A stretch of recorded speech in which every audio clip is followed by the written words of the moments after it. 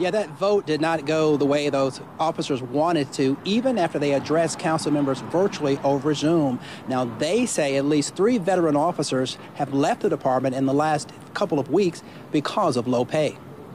I'm Rhonda Daines, and I am a 13-year veteran. Veteran Jackson police officers are still fighting for a pay raise that younger officers got starting October 1st. We want you all to actually see it from our eyes. They took their message directly to City Council, addressing council members virtually Tuesday morning. We're seeking $18 an hour for officers, $21 for corporals, and $25 for sergeants. Councilman Kenneth Stokes proposed a pay raise for longtime officers that would take effect January 2021. If you take the budget over the last 20 years for the police department, it's been cut and it's been going down, down, down.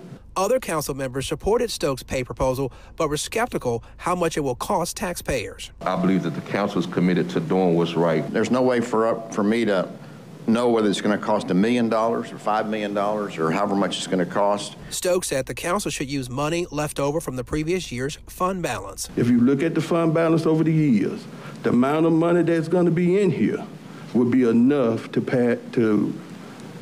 pay these officers what they're trying to get.